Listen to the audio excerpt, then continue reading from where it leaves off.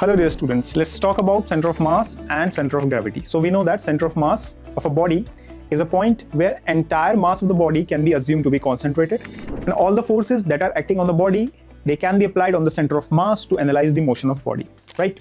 Now let's talk about center of gravity.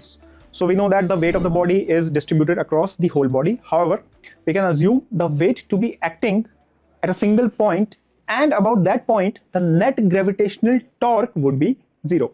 This particular point is known as center of gravity. Like in this example, you can see that we have marked the center of gravity of the body, and about the center of gravity, the net gravitational torque, as you can see, it is coming out to be equal to zero. Now let's understand the difference between the center of mass and center of gravity. So for center of mass, it depends only on the mass distribution, while center of gravity, it depends on the mass distribution as well as the gravitational field. Right?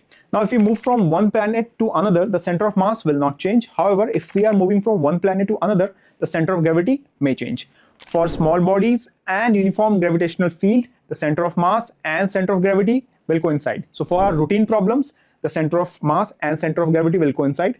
However, for large bodies and non-uniform gravitational field, the center of mass and center of gravity will not coincide. Right? I hope you understood the video.